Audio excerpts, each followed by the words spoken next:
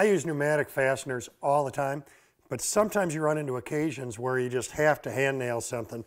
This is one. I'm fastening the top of the planter to the base, and in order to do that, I want to use this 8-penny headed nail so that the head has a good bite into the cedar and really holds it in place. Can't really do that with a finish nail.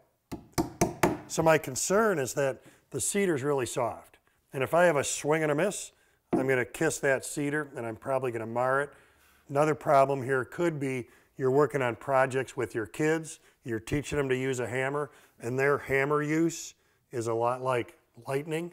It never hits twice in the same spot. So here's a really easy way to not have a problem.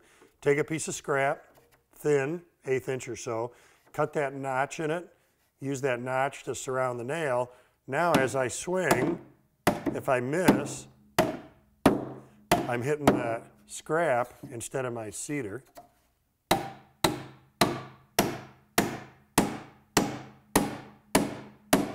Stop before the head engages with that piece of scrap or you'll never get it out of there.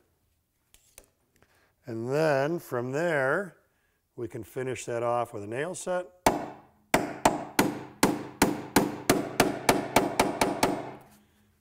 To make sure that that nail goes in without the hammer ever marring the surface of that soft cedar.